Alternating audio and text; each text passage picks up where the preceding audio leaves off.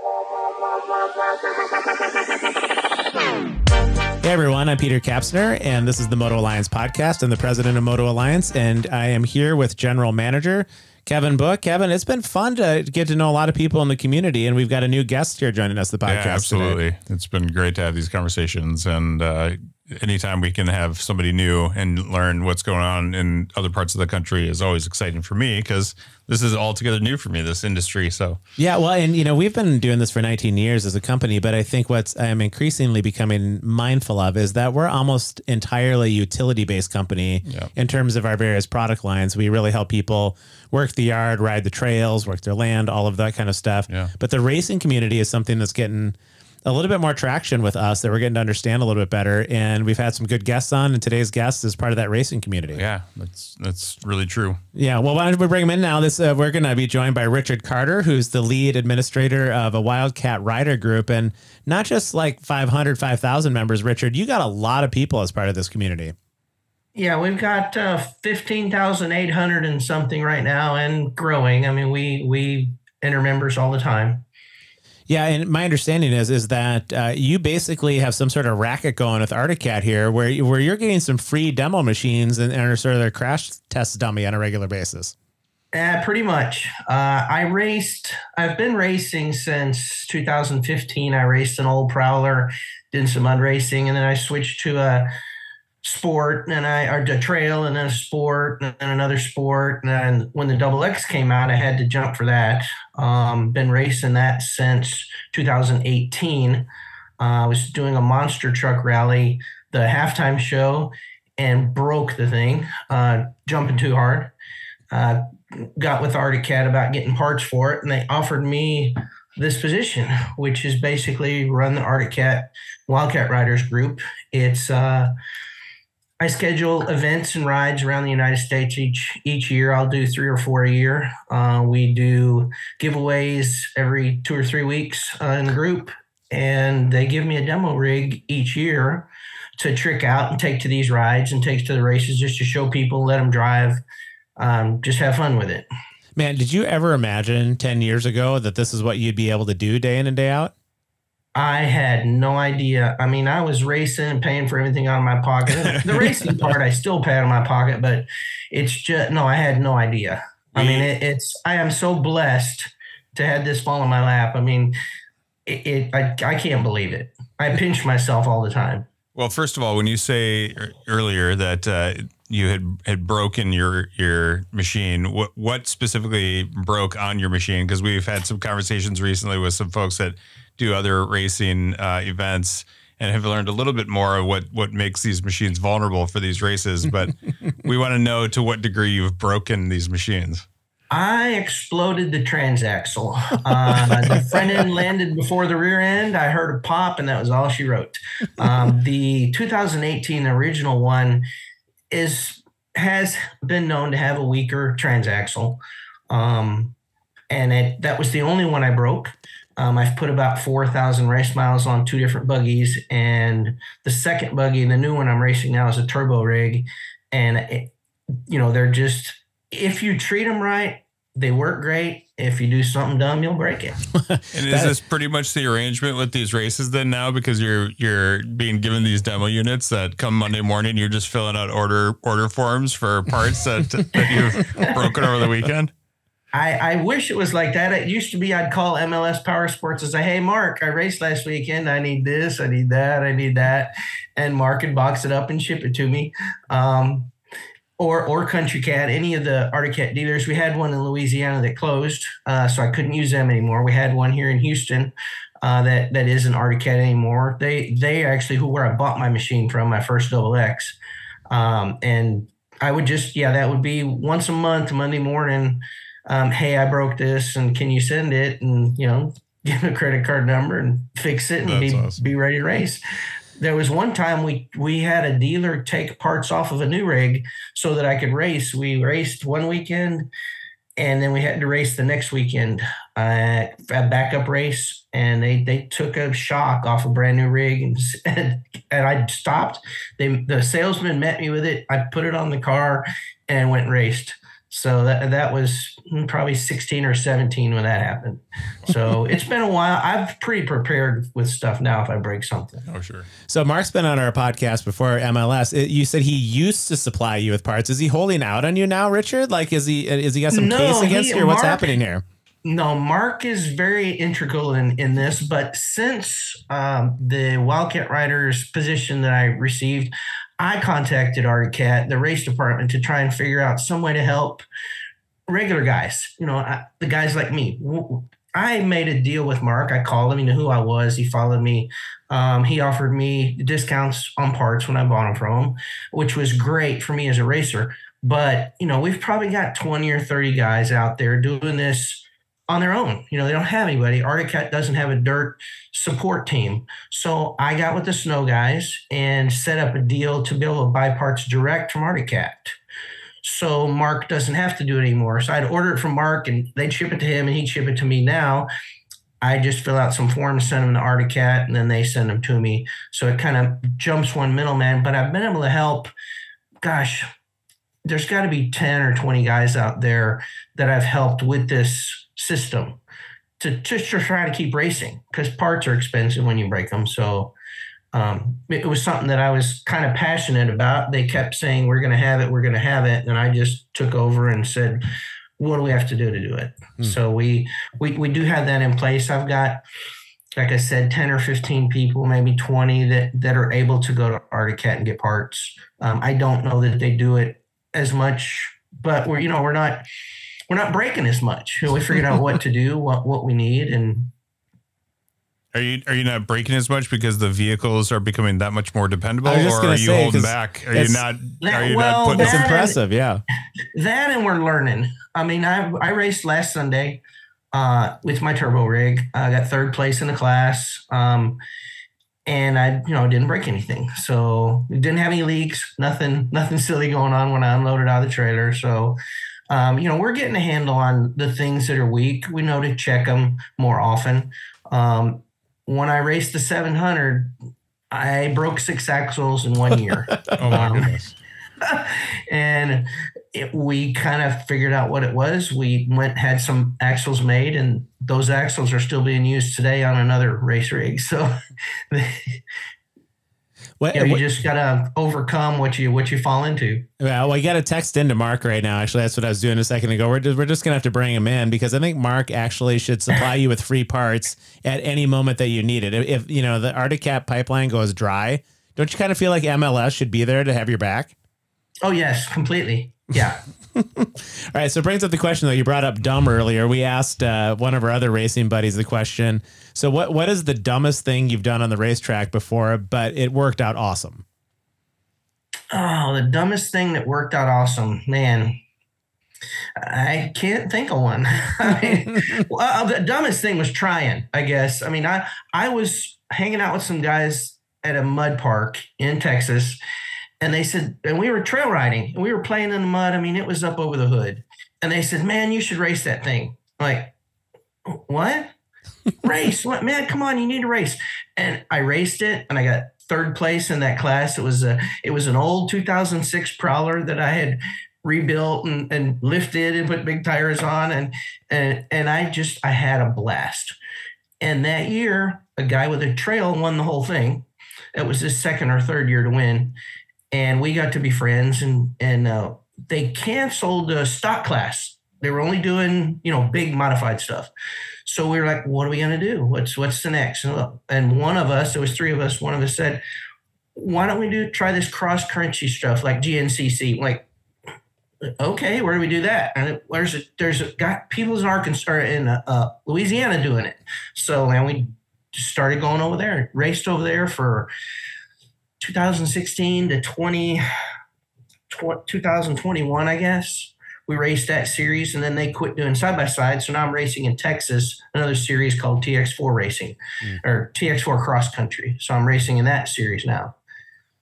Yeah, I think. But yeah, the dumbest thing was just trying. Yeah. Because it just went nuts from there. Yeah. Well, for you to have the opportunity to be up close and personal with the manufacturing of these vehicles the way that you do, I think you get level of access that a lot of people don't. And I would say, Richard, the one thing that's impressed me about our community more than anything else is even when we went up to Thief River Falls, Minnesota, when Arctic Cat was doing a lot of production up there, you're with the real deal makers and decision makers of the entire company, but they tend to be normal guys just like you and me.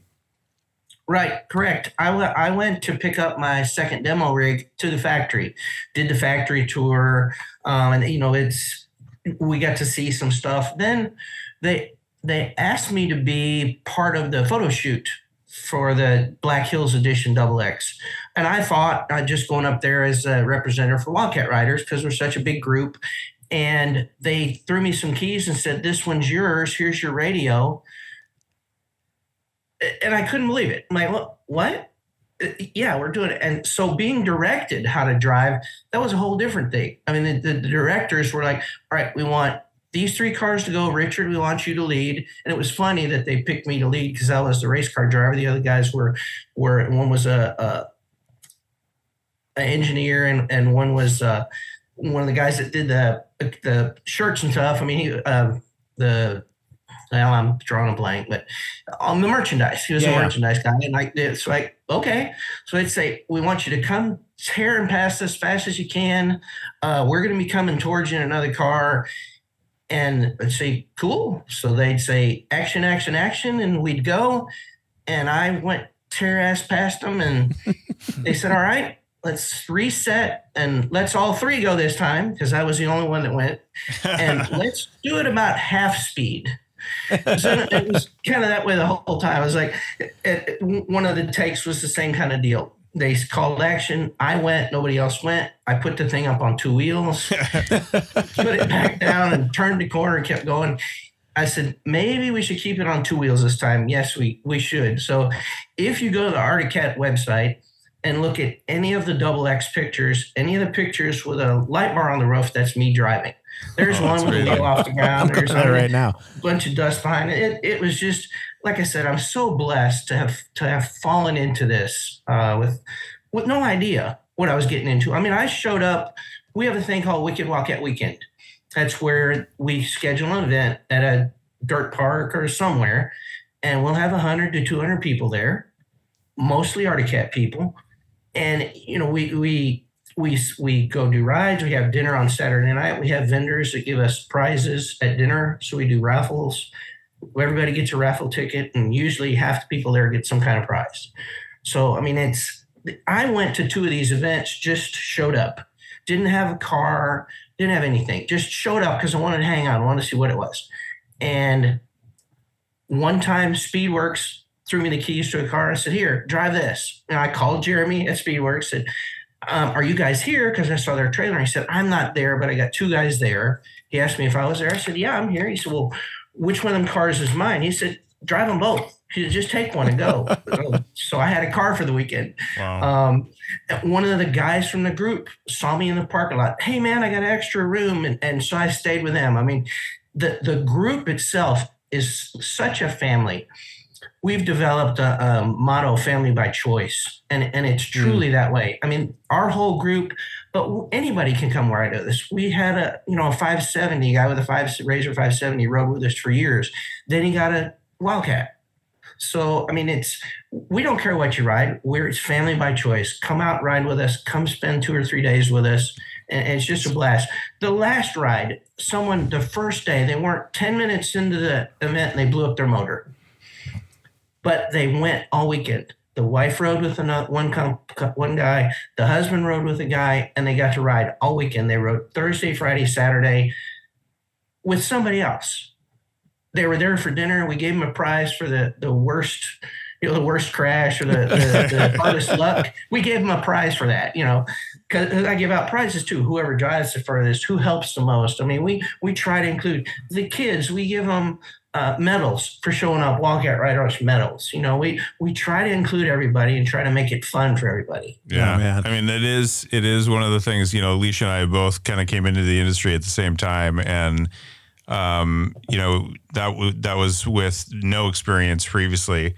And it is true to being up here in Minnesota, to even having you share the stories that you are there locally in Texas, that it is the same spirit kind of in all the communities, that there's just a camaraderie that's just built in, all around, not just the shared interest in what you're doing with your vehicles and the rides that you participate in, but just a value for being together and coming together and spending that time with each other. So it's just so fun to hear, even you sharing what you just did, because it's so common for us to hear those stories, and it doesn't matter who we're interviewing. Totally. Yeah. I mean, I've made lifelong friends that live across the United States. I mean, it's that serious. I mean, it's hard to understand. Yeah. Until you do it. Yep. But I don't know, K-Book, I wish I would have grown up in the community. Yeah. After getting to know what I think about being a kid growing up among all these families and all these rides and all these events. That's so different than, and I'm not like, of course, anti Little League or football or some of the, but they're so competitive and so cutthroat compared to just being out on the trails over the weekend. I'd much rather see my kid out there. For sure. Yeah. Yeah. Yeah. The trail riding, I mean, it's different than the racing, but it's just so fun. I mean, a lot of us have communication, so we can talk on radios, we can talk to our passenger in the car, because sometimes that's hard to do. The first time we went, we didn't have it. Well, we have it now, so we can actually talk to who's riding with us. Or if somebody gets in trouble, we can call ahead. We've always got a leader, someone behind, somebody in the middle, that if we get somebody that doesn't have communication, we keep up with them.